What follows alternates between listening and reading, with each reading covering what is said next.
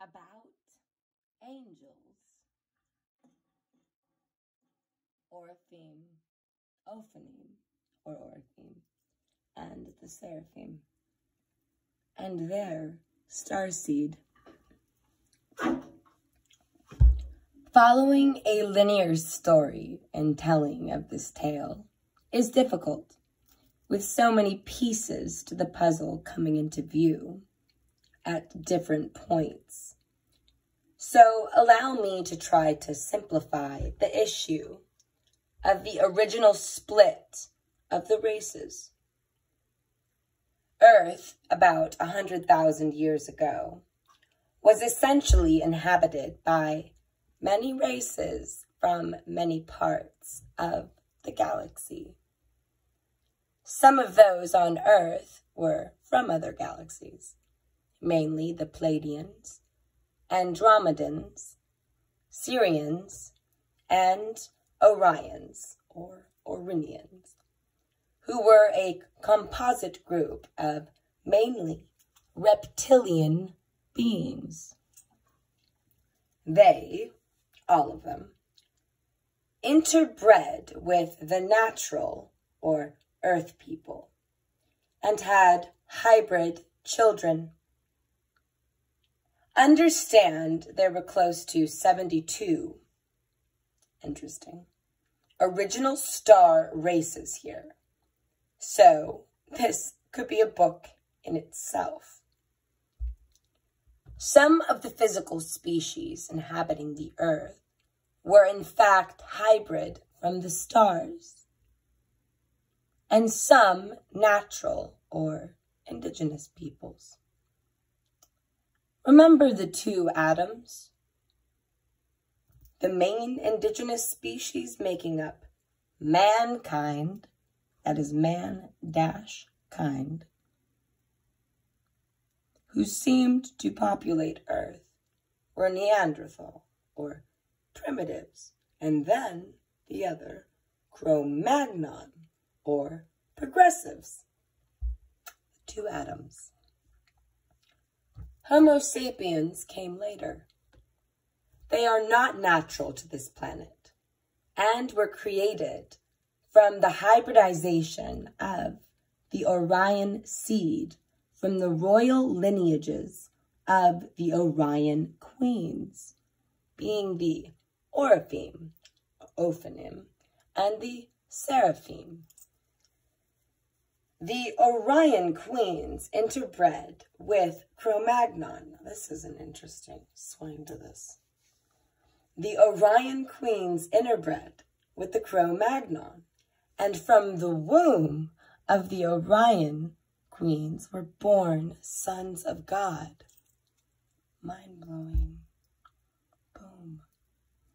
And from the womb of man, woman, later were born sons of man. In both lineages did this occur, being Oraphim, and that of the Seraphim, and thus the knowledge was genetically encoded within the human genetics forever.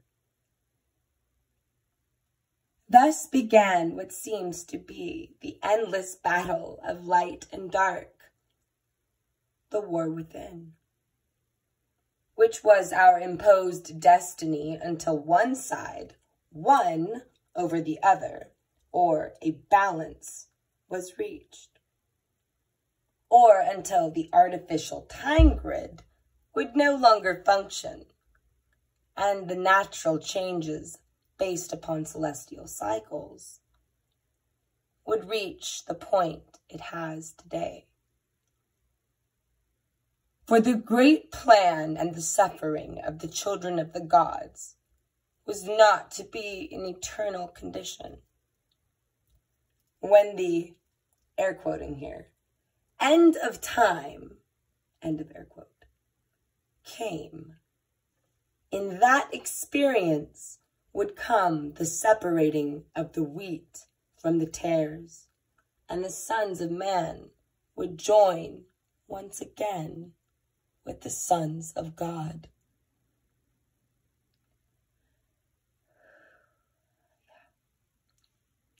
We are fast coming to the universal understanding that the Bible, at best, is little more than a watered-down collection of grossly mistranslated accountings of the Sumerian tablets.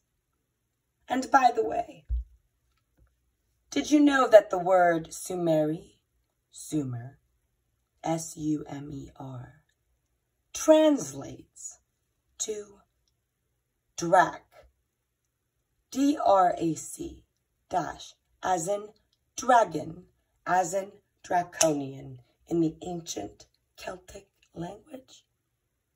I'm learning. Whoa. Whoa. The original Orion dialect was what we call Ancient Aryan, meaning of Orion.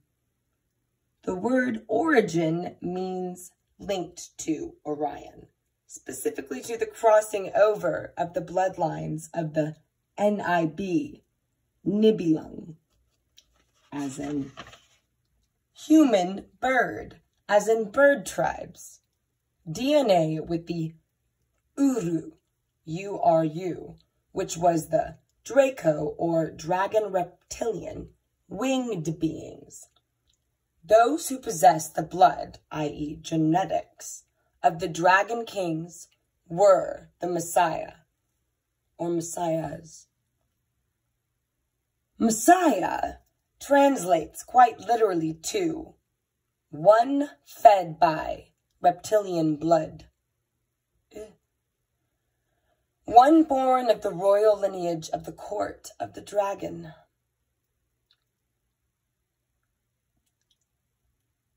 Oraphim, Anunnaki, bird tribes, Adali, the golden ones, Yeshua, from starseed born of the Orion queens, Oraphim, Ophanim. All right.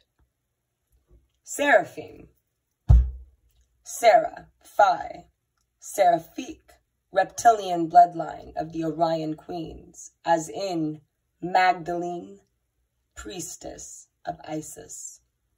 Yeshua plus Magdalene equal royal bloodline. Here we are, the blue bloods. Whoa, I've never seen it drawn out like that. Wow. Okay, I'm going to keep reading and finish up here. Matthew, chapter 13. Interesting number. Here we go. 36. Then Jesus sent the multitude away and went into the house. And his disciples came unto him, saying, Declare unto us the parable of the tares of the field. 3. He answered and said unto them, He that soweth the good seed is the Son of Man. 38. The field is the world. The good seed are the children of the kingdom, but the tares are the children of the wicked one. 39. The enemy that sowed them is the devil. The harvest is the end of the world. And the reapers are the angels. 40. As therefore the tares are gathered and burned in the fire, so shall it be in the end of this world. Coming up next, Earth Chronicles. That was a powerful one. Oh.